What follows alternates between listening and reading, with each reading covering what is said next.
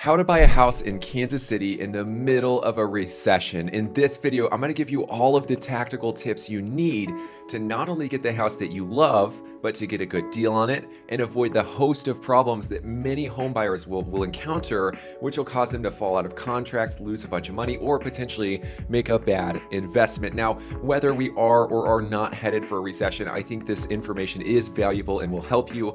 I'll link my video from last week where we discuss what exactly would happen if there was a recession, how it would impact you in the Kansas City real estate market. But in this video, we're going to go through the 3 different phases of buying a home, and I'll give you several tactical tips for each phase. Phase number 1 is all about the mindset, and I think this is the most important one that a lot of people overlook, because if you've got a strong mindset going into this journey and you're making confident decisions and you're listening to your gut, that risk of buyer's remorse, all of those naysayers who are going to say that you're making the worst decision possible, they're going to be asking you how you did it when you come out victorious. So tactical tip number 1 is that you as a buyer have all of the leverage if you're buying a home in the middle of a recession. Think about it this way. If you're selling during recession, keep in mind a lot of people are going to hold their home and wait until the recession's over, and then they're going to sell afterwards. But if you're selling during a recession, it's because of money, you can't afford it, time, you can't afford to maintain the house, or you need to move somewhere that's closer to your job, or 3, location, and you need to move across the country and relocate. In those situations, your back is up against the wall, you're on a timeline, and you have to make a decision. You have to negotiate, you have to compromise with whoever's interested in buying your home.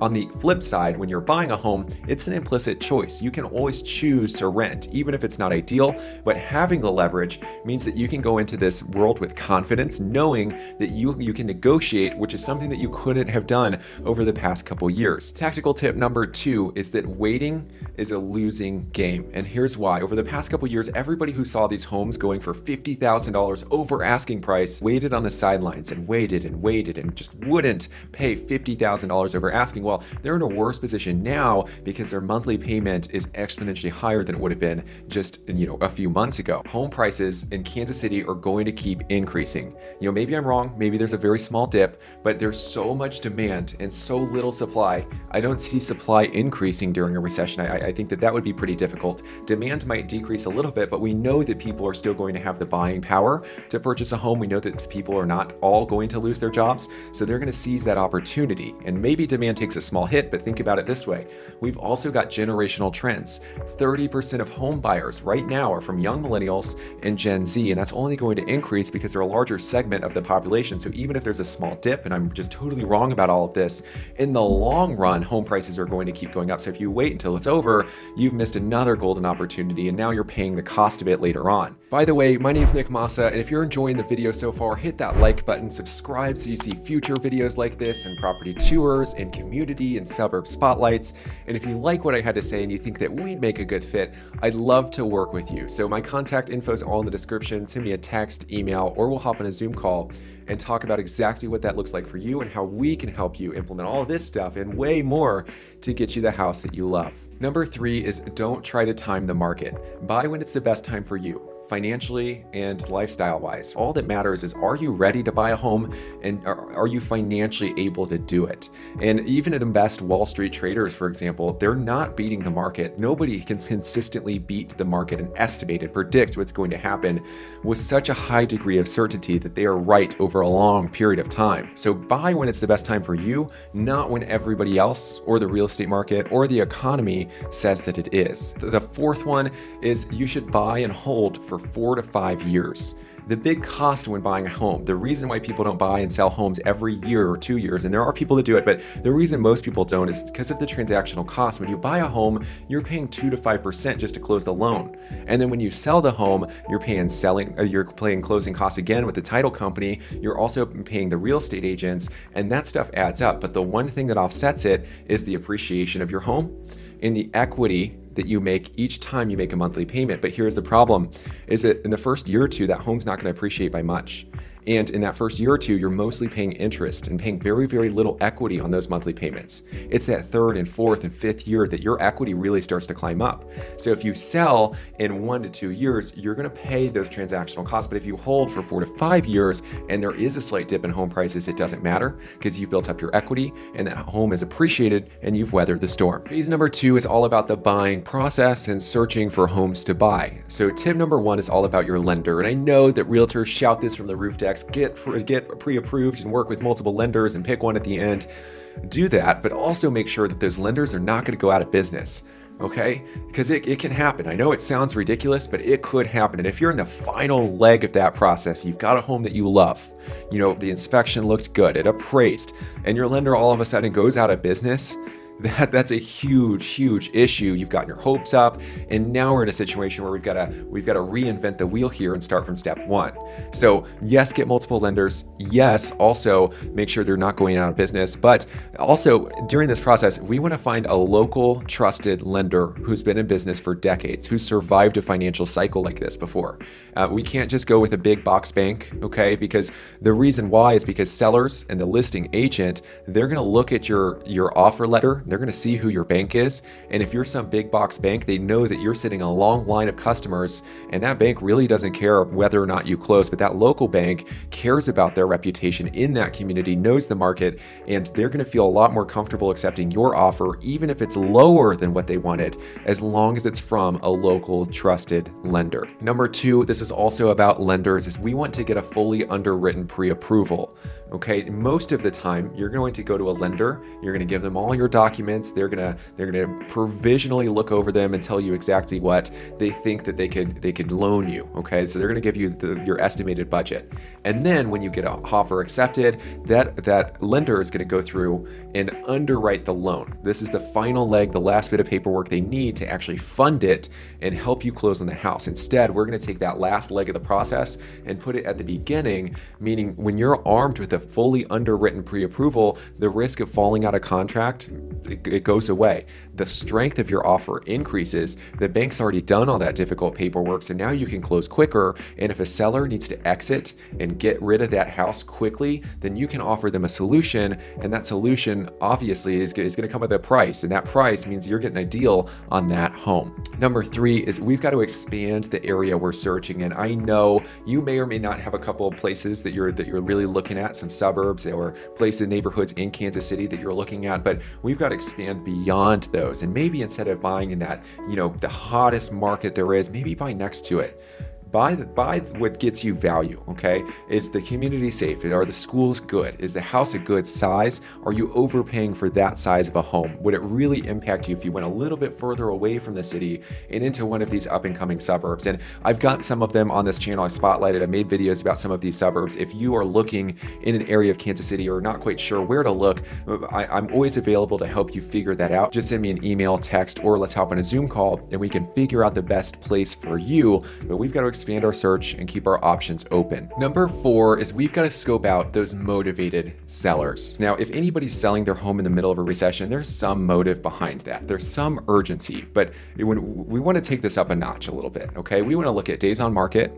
We want to look at homes that have cut the price, not once, not twice, but several times. We want to look at homes that have fallen back on the market. Homes that have fallen back on the market, that's kiss of death. A lot of buyers won't even touch that with a 10-foot pole, but if you're willing to and you're scoping out all these homes and you see the ones that have cut their price because nobody's biting, okay, you could be undercovering, turning up a stone that has a huge deal underneath it. So don't disregard these, because a lot of other people, a lot of the home buyers that you're competing against this will give you a competitive advantage. And you know, don't kick a dead horse, right? But figure out a way to solve their problem. And that'll come down to your real estate agent communicating with the seller's real estate agent and figuring out what problems the seller has that you can solve by making your offer a little bit more creative. Now, the last one is similar to the lender issue. If you're buying new construction, make sure the builder is not going to go out of business. I'm not going to reinvent the wheel and explain everything about the lender, but the same stuff applies. Just make sure and ask what happens if they are not able to complete the build or what happens. You know what? I'll link my previous video about new construction, how to buy a new construction home in Kansas City in 2023, because a lot of the same stuff applies. So if new construction, take a look at that video and we're going to move on. Phase number 3 is all about sealing the deal. So 3 tips under this one. The first one, figure out how hard you're willing to negotiate. And there's one simple question that I ask all of my clients, which is, are you willing to lose this house? If you try to negotiate as hard as possible and you're swinging for the fences, you better be willing to lose that house. You better be willing to go back out there and find some other options, or in the worst case situation, find a place to rent while you keep looking for homes to buy. If you are not willing to lose the house, then we've got to work with the seller. This means that we're calling the seller's agent, and figuring out, what matters to the seller. Obviously price matters, but what else matters? Do you care about the inspection? Do you care about the appraisal? Do you need us to close on a quicker time frame? Do you need us to make the time frame a little bit longer so you can stay in that house and figure out where you're going to move afterwards? Do you need to rent the house back? There are so many different options, and we want to make sure that we uncover every last stone. So if there's a problem that the seller has that we can solve by just writing our offer a little bit differently, then that means you're going to get a good deal. Okay, not just you get a good deal, but everybody does. It's a win-win solution, and that is the best transaction to possibly have because all parties walk away happy and it's a smooth process throughout. Tip number 2 is we've got to negotiate not just the price, but everything after you go under contract. Okay, this is something that is completely new to the Kansas City real estate market, especially because the last 2 years, nobody for the most part did an inspection or an appraisal, and if they did, they covered the cost of all of those. That's changing. In this housing market, you are able to do your inspection, you're able to do your appraisal. What we're going to do is if you go under contract and something comes up, we're going to make a list of the big ticket items, okay? We don't want to be nitpicky on this. We don't want to just, have them repaint all the walls. You can do that at a really cheap cost, and you'll probably hire somebody who's going to do a better job than the seller, but we're going to take the big ticket items, we're going to get quotes for all of those, and we're going to present the quotes and a counter offer to the seller and ask for a credit in return. These are not things that we could anticipate coming up when we made the offer, but now we know that there are expenses we're going to have to shoulder, and we want some help and some compensation with that. Now, the second thing that we need to do is with the appraisal. This is so important, especially in the middle of a recession. We never want to buy a home and pay more for it than its market value. What we want to do is we're going to get the home appraised, and if that home is not valued above what we're paying for it, we've got to back out. And if we're not backing out, we've got to go to the seller, and we have to get some type of credit from the seller to compensate us. Ideally, what we're looking for is to pay for a home. Let's say the home is, the market value is $500,000, and we put in an offer and get it accepted at $490,000. Great. We've got $10,000 of built-in equity, built-in cushion for you in case the market declines. You still have that equity. You've got a $10,000 cushion. Ideally, we can get it even bigger. And this is the same strategy that real estate investors use. This is the same strategy that I've used here in Roland Park and building a home with my dad. You buy a home below market value so that even if all things that are terrible come to fruition, that you are protected. You've got that layer of equity, and that's exactly what we'll do using your appraisal. Now, the last tactical tip I have for you, this is more of a discussion. You've probably heard, date the rate, but marry the house. And basically the idea is, even though interest rates are really, really high right now, a lot of real estate agents will tell you that, oh, okay, you might be paying a little bit higher of a rate now, but when rates eventually drop back down, you can just refinance your home, take out a different mortgage with a lower rate and keep your monthly payment a little bit lower. Well, is that a good strategy? Here are my thoughts on this, okay? Number one is the closing costs are often what we're not thinking about. You're gonna be paying 2 to 5% of the total loan amount in the form of a closing cost, okay? That's a good amount of money. And you have to be in that house for a very long time frame to have that couple $100 difference in the monthly payments after you've refinanced actually pay off and help you break even from the closing costs on refinancing the loan. And if you're still with me, I know that was a lot. If you're still with me here, okay, by that time you might be in a mindset of, okay, I've lived in this house for about 4 years, interest rates are declining. Do I really want to refinance, or do I want to move into a better house? Has my lifestyle changed? Have my preferences changed at all? Am I looking for a new house, or am I looking for a smaller house now that the kids have moved on? refinancing, there are always costs to it. It's not this magic wand that you just get to wave. It can be difficult, and you're going to pay the cost. It is an option. It can work out if you're going to stay there for long enough that that difference in your monthly payment and the lower interest rate pays off, and you not only break even but make money from refinancing. But if you're not going to stay in that home for a very long period of time, then those transactional costs are going to eat you alive. First of all, thanks for watching the video. And second, if you're still watching at this point and you like what I had to say, or you think that you and I would make a good fit, I would absolutely love the opportunity to work with you. All of my contact information's in the description.